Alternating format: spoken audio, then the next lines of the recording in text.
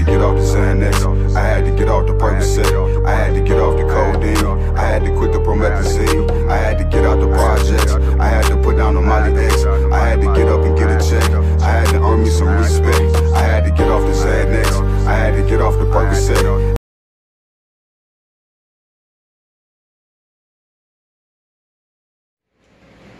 If you will come around me and allow me to fuck you, you don't know me. All you know, I'm NBA Youngboy. Like, you don't know shit about nothing.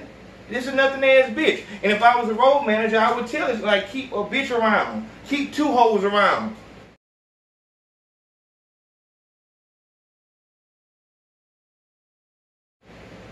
Hey man, tough this. Wear this. Whatever the fuck. You know what I'm saying? Like, you gonna be the dope hoe and you gonna be the bullet hoe. So in case anything happen, y'all can interchange. You'll be the one who goddamn like, nigga, if it's danger, you jump the fuck up and take the bullet, and you'll goddamn take the goddamn dope charge. You know what I'm saying? Like, that's how the motherfucker, I mean, the fuck. Why not? It's a nothing ass bitch, no way. If you will allow yourself willingly, knowingly, to contract a STD, you're a nothing, just for clout and motherfucking, you're a nothing ass bitch. Period. They ain't gotta respect you. So I think that was a good look for that hoe to get shot instead of NBA Youngboy getting shot.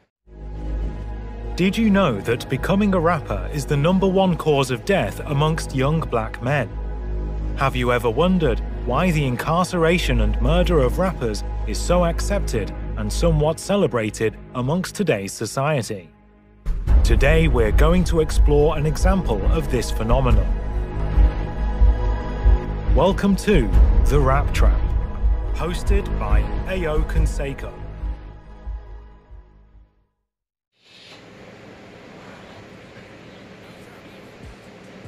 I think that before we get started, I said I had a list. I had a list a little while back. It was in 2018, I believe. I said rappers that will die in 2019. And it was 3 motherfuckers. It was 3 motherfuckers. And Tekashi and NBA Youngboy was on the list. I don't know who the 3rd motherfucker was. But it's looking like, I guess I saw something was gonna happen to him, and I was taking it as death. And maybe in a way it is like dying when you can't move around like you want to. Ain't that what death is? You know what I'm saying? The end of movement and shit like that. I guess it's a death in a way. But of course, I mean, they were actually gonna die and shit like that. But when you look at it, but Tekashi, he ain't dead at all. But shit did happen in 2019, so I think that shit is kind of crazy. But you know what it is. Welcome back to the Rap Trap. I'm AYO CONSACO, fearless leader of AYO Nation and the Men Too movement. This is In Hindsight. As you already know, niggas tried to murk NBA Youngboy. They were unsuccessful. They hit the bitch that was with them. And I think we got a misunderstanding. Y'all motherfuckers, y'all are watching the videos, you watching the Rap Trap, you watching the Stupid Rappers, you watching the Big Facts podcast, and I'm telling you about shit that's going on and how fucked up it is, and how the rap game has turned into a fucking blood sport. The rap arena in itself. You have to go through a fucking gauntlet. Keep your eyes on the baby. Keep your eyes on the baby. And Stunner for Vegas. It's just a matter of time. And it's not even so much, dog, this shit is, it's inevitable. But what I was getting at is, you motherfuckers that are around these artists, for some reason you're believing that you're in a safe zone because it's not you that's on the stage. My nigga,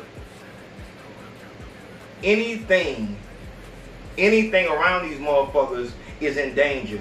You know what I'm saying? This is, I don't want to say devil. This energy that is around is not just, you know, energy is contagious. Probably the most contagious thing that there is. Somebody come up to you, they mad as fuck. That shit immediately comes on to you. What happened? You know what I'm saying? That's why you have to watch who you allow in your space, because that energy will fuck up your whole day. And I'm sure you've had this happen where a motherfucker, like, you don't know what the fuck happened, but as soon as you dap this motherfucker off and they left, now you just got a fucked up, like your energy is all fucked up now, and this is what this shit is. I suggest everyone that's in a situation that they cannot control to leave that fucking situation. This is why the second S is so fucking important. That solitude shit. You control everything that's going on around you. You understand? When you fucking with NBA Youngboy, no matter if you're the security guard, the bitch, the hype man, no matter what, fuck the manager, the road, the fucking bus driver, it don't matter who the fuck you are, but you are now in his shit. He runs this shit.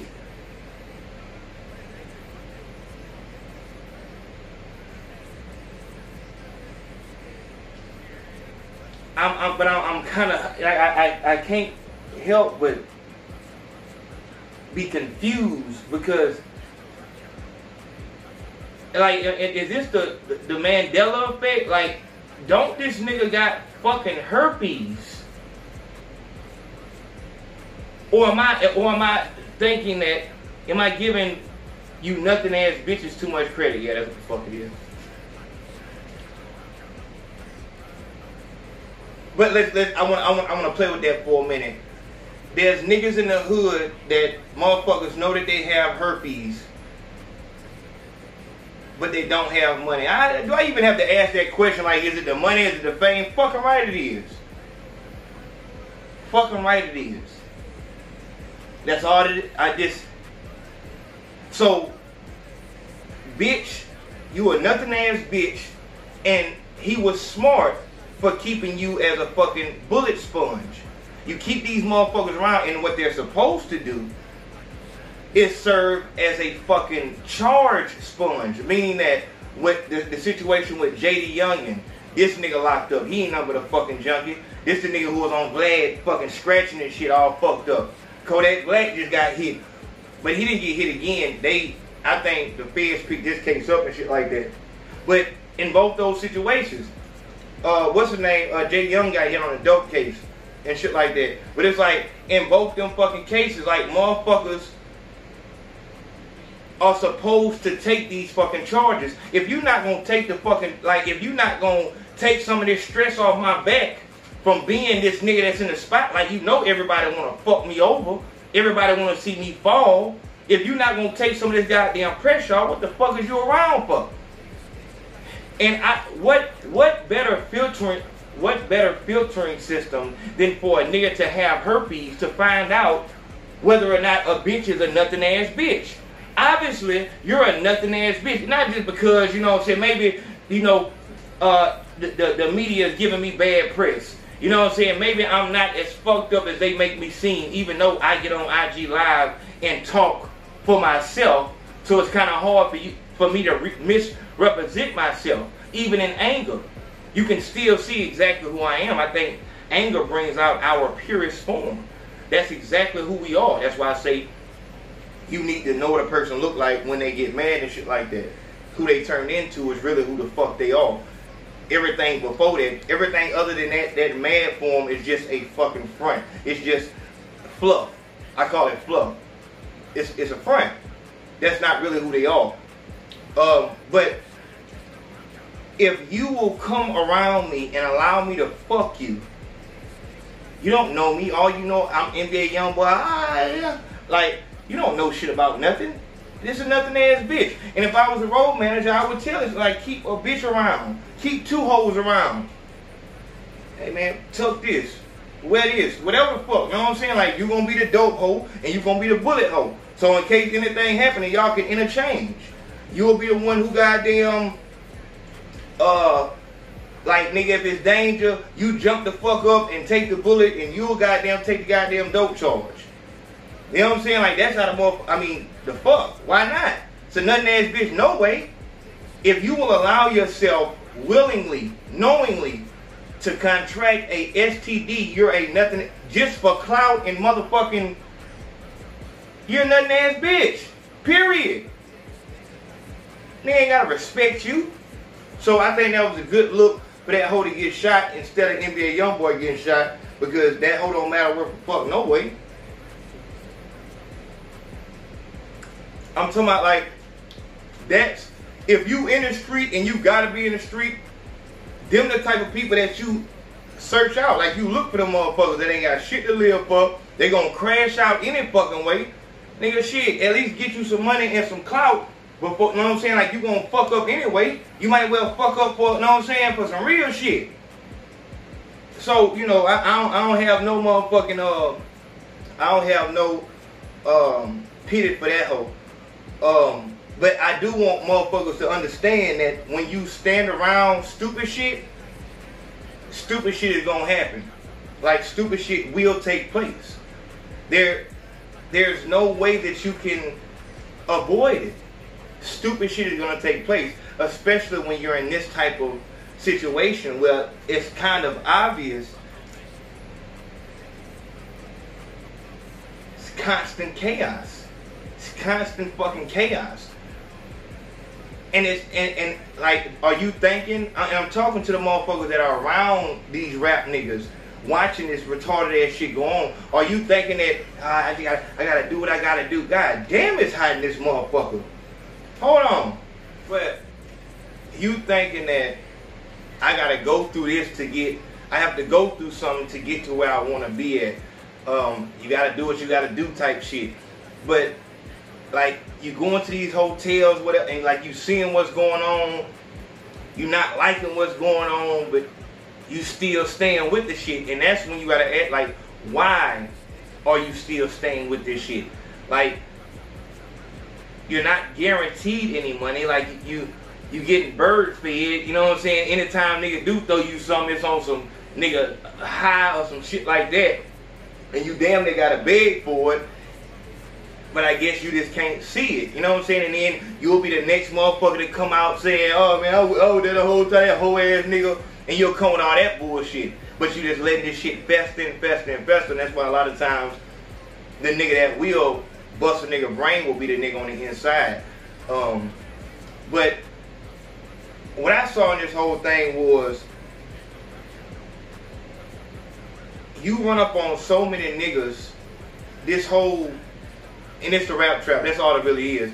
The reason why Kodak Black and NBA Youngboy and niggas like them, and fucking, what the other nigga name, JD Young and them niggas, the reason why this new generation loves them is because unruly, fuck authority, always, you know what I'm saying? Like, even if they doing it online, it's and then, you know, like, this just posturing like they really that for real, you know what I'm saying? And niggas, they not looking at how you got this big ass security guard here, you got 30 niggas here, and all this shit. Like, nobody's looking at that. They looking at the fact that, oh yeah, oh yeah, he ain't going for that shit. And you love that shit, but also in the back of your mind, the artist knows, if I ever, you know what I'm saying, take the high road, it's over with. The headlines are gonna be NBA Youngboy punked out, Kodak Black get slapped down, and all that shit like this. And you can't have that, it's career suicide. But you gotta ask yourself, what game am I playing to where I can't use my mind? You know what I'm saying? Where I have to be an animal. I have to be retarded and able, like, what game is this? That should be the question. What game am I in where it's, I lose if I think? If I use my mind, I lose this game. But you're in it, and you probably done fucked up in this fucked up ass deal. You done let these white folks sign you to whatever the fuck they sign you to. It's no telling what kind of money, you know what I'm saying, like, you even have right now. And I think that's another thing that caused a lot of shit. Like, NBA Youngboy, there's no question about it. In 5 years, it's, you know, but I don't know if I can really say that. I don't know if I can. Niggas, this generation is fucking with NBA Youngboy so hard. NBA Youngboy may be I'm not gonna say Tupac. I could say Tupac, but I'll say Ja Rule of this era, to where even years later, you know what I'm saying, you can have a Millennium Tour or some shit like that, and you bring out all the oldies. You know what I'm saying? When you hear NBA Youngboy, you love that shit. You know what I mean? But I think that's a very scary idea, that parents are gonna be telling their kids, fuck that bullshit you listening to, this that real shit. You know what I'm saying? I think that's extremely scary. And we're gonna be in trouble by that time too. And that's when it comes into play when I tell you that we're gonna have to go to war with our children type shit. But in this situation, you didn't puffed up at so many niggas. And I'm gonna get to the part about how this shit is supposed to happen. You're supposed to get killed on the road. Like, you're supposed to die at home, but only because you scared to go on the road.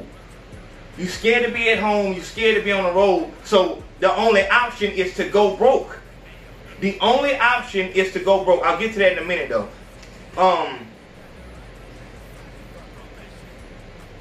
You done puffed up at so many niggas in so many places on this high shit that you've gotten used to it. Also, you know that there's always a camera. There's always somebody looking and shit like that. So in every situation, it could have started out so cool. It could have started, dog, I'm telling you, going outside is dangerous as fuck nowadays. You know, I'm outside with this shit. I'm trying to tell you, my nigga, it's a new world. Going outside means meaning that you at these fucking events, you at the club, you at the block party, you at that party. You pretty much just waiting until your ticket get pulled. Innocent bystanders get hit and shit. You just really gambling every time you go out. And for what reason? I'm outside. Bragging to a whole bunch of people who want to see you dead anyway. But we'll get to that in a minute. You in your car at Rolling Loud, traffic jam or whatever the fuck. Oh, whatever the fuck it is. You walking out your hotel. But let's say you in the car. Because everybody got shot in the car, I'm guessing. They did get shot in the car. Or maybe they didn't get shot in the car. Let's say they in the car though. In the car, whatever. And somebody, you know, you thinking it's just another fan because you've gotten acclimated to people. Always when they see you, they go crazy and shit like that. So you thinking it's another fan. Get in the car, everybody getting situated. They can tell that it's somebody important because you got a whole motherfucking convoy with you, whole entourage and shit like that. Oh, who that is? Oh, who the fuck? And just because you there, and we've all been, you know, as niggas in the street, we've all been at that point to where, you know, you might just be rolling high or whatever the fuck like that, and you just own that shit to whatever you see, the whole Plies situation, when Plies got slammed off stage, the nigga that slammed him was his fan. He was his fan. So I'm guessing that whatever happened with that Plies, Plies dapped the nigga, and the nigga, whatever the fuck, he felt played because he was drunk and high. Plies didn't play that nigga. The nigga just felt fucking violated for whatever fucking reason. And that's what happens when you tear down your spiritual force field. And that means you high and drunk and shit like that. You've tore down your spiritual force field, and that's now everything that came inside of you to where you're not thinking anymore. And you understand that this is true because you do drugs. And you know that you don't think the same way when you high as when you sober. You're not as confrontational. Listen to me. You're not as confrontational, or it might be backwards. Your mind might have been fucked up. I was going to say you're not as confrontational when you're sober as when you're, I'll say this, you don't have as much fake courage sober as you do, I'll say fake courage, not real courage. Real courage does not come off of when you're under the influence. Real courage is real courage. You have it all the time. You don't have as much fake courage when you're sober as when you're high. When you're high, you feel invincible because you in your zone. You know what I'm saying? You own that. But when you sober, you just want to be left alone. You don't feel like yourself no more. And that's how you know that you're a fucking addict and you need to seek help. Nigga high, nigga drunk, whatever like that. So you see them up, and then you got the, you know, you probably ain't got no real money, you know what I'm saying? Because you don't got no real money, because if you had real money, you wouldn't be trying to cause no type of attention that you gonna burn no nigga, because you know you got too much going for yourself. So you broke, but you got the dope. Nothing really going for yourself. Who the fuck that is? Hey, young boy. Oh, what up, nigga? Shit. What up? Oh, nigga, I know you ain't acting funny. Nigga might not, whatever. You know what I'm saying? Like, what's up with this nigga? So you give a nigga a look or whatever the fuck. You know what I'm saying? Like, what the fuck? Or you might try this nigga like you tried everybody else. And that nigga just went on that shit. Oh, fuck, nigga, I got it. And it's over with. Just like that. And every artist is one fan away from that situation happening. One fucking fan away. How long are you going to survive in this fucking wilderness?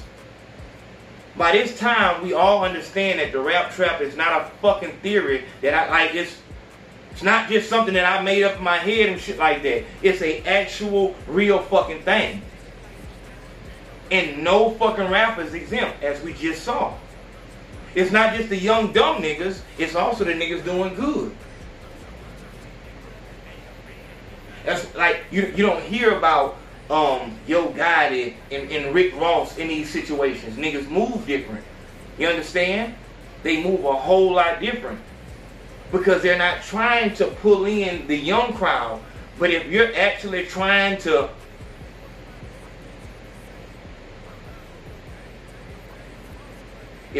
come in the game through that door, and you African American, you have to do that shit. Tech and Maine. What's the little dude name, man? These niggas from New York, these drill rappers from New York, like you really have to be on it. I'm finna drop a I probably already dropped the shit. Teflon Mark. These niggas is real deal trying to prove that they are the hardest of the hard, the most gangster of the gangster. And it's just, that's what you gotta do. It's what gotta happen. For people who don't know you, for the new rap fans to say that you really about what it is you talking about, like you really don't have no choice but to do that. You have no fucking choice. The only choice you have is to not come through that door. And to not come through that gangster door, it means that you come in on some, you know what I'm saying, some Drake type shit from the jump. Or some positive shit from the jump. And you understand that that market is a lot slower than that trap market. That trap market, you know what I'm saying, it's a dangerous fucking door to come through. But if you're trying to get some money, you know what I'm saying, if you're a daredevil, you can make it through that door. You won't make it far. You'll get in the door, and then you'll get hit with this charge, that charge, this charge, that charge, and then you end up getting killed.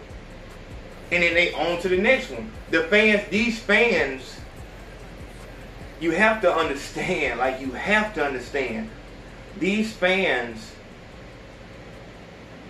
being that they'll put you in these situations and they want you to take your brain out and just kick that bitch down the street, they can't be real fans. Real fans is, hey, no, don't do that. We love you type shit.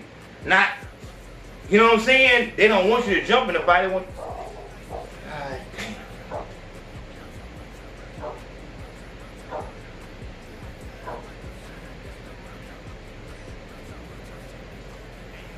They don't want you to, you know what I'm saying, fuck yourself over and shit like that. They'll try to actually stand with you. And that's not what's going on today.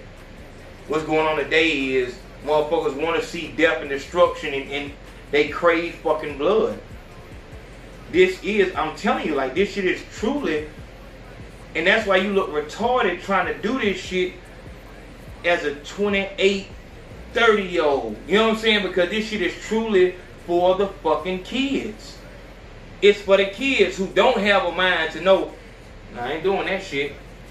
It's for them. It's for the children. Because they don't know better. You can't be over 25 and still making these kind of mistakes. So that's what the fuck that is. Now, let's talk about this dynamic of being out of town and having to get security. The whole security thing. How much does a life cost? Essentially what you're doing by hiring a bodyguard, you're buying someone's life. When I think bodyguard, I'm thinking of the president. I'm thinking Secret Service. Motherfuckers, they put their life up for yours. How much does that cost? And can you buy that? Teflon Mark and Boosie said the same thing. I ain't gonna buy security because they don't know my family. They ain't gonna ride for me like my family ride for me. They know my family and shit like that. As if Boosie's brother ain't fucking rob them. You know what I'm saying? We understand that it's always gonna be the motherfucker that know you that's gonna try to fuck you over. Honestly, I think I feel more comfortable with a stranger than with motherfuckers because it's just, and that, like, you know what it is? Motherfuckers is betting that the worst won't happen. Because most of the time, security never have to, you know what I'm saying, take their gun out and shit like that. It's just usually you see the big ass niggas and shit like that, motherfuckers stand down. But what about now? What happened when that nigga started shooting? When that nigga started shooting that young boy, did the security guard step up, gun drawn, or did he take cover too? Because it's a human fucking reaction. You hear gunshots to hit the floor. But as a security guard, you supposed to step in front of your fucking client. But what I'm saying is, you go to Baton Rouge, talking about Youngboy. You go to your hometown, whatever the fuck. Everybody there is from there, so they feel comfortable. I.e. Shitty Cuz. Shitty Cuz wouldn't have tried that if they was in New York somewhere, because you don't know what's going on. No small-minded street nigga. Not real street nigga, because a real street nigga is comfortable in the streets. Any street.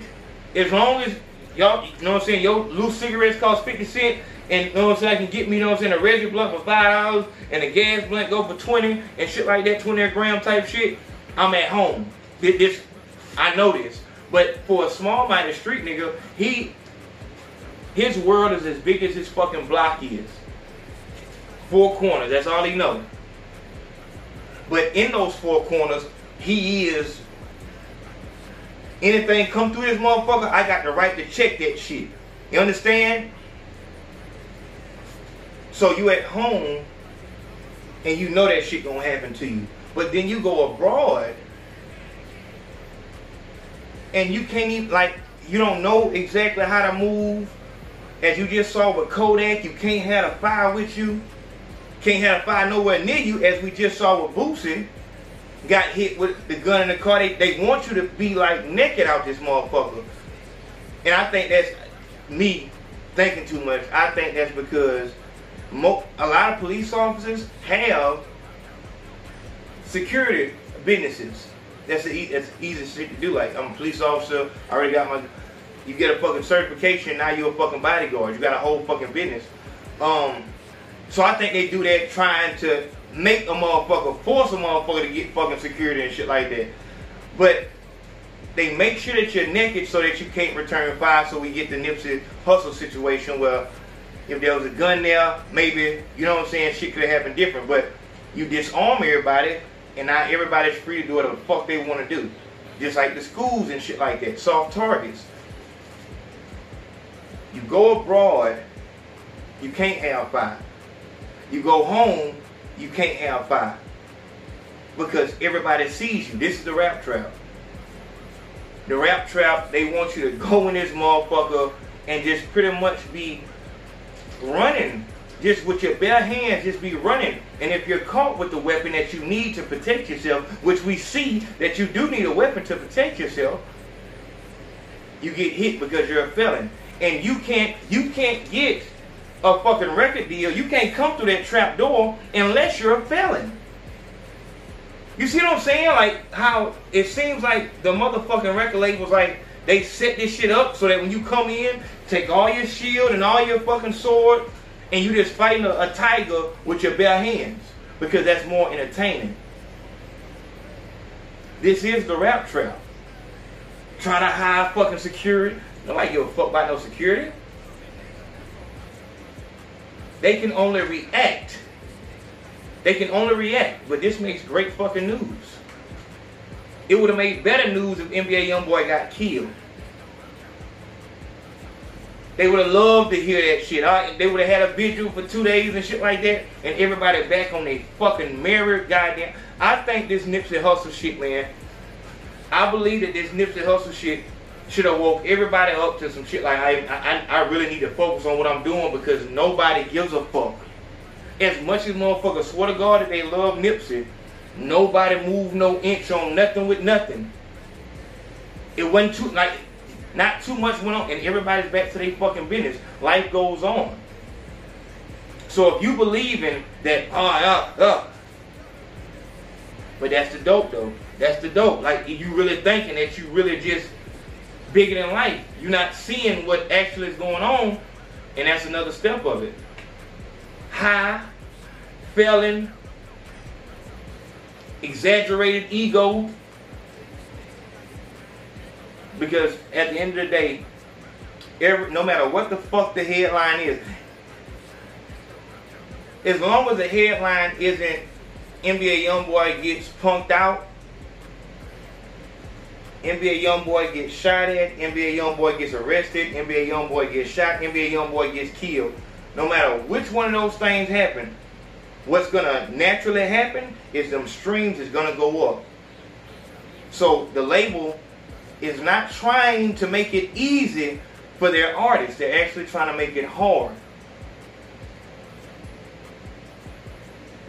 What's to say they don't actually send motherfuckers to do this shit?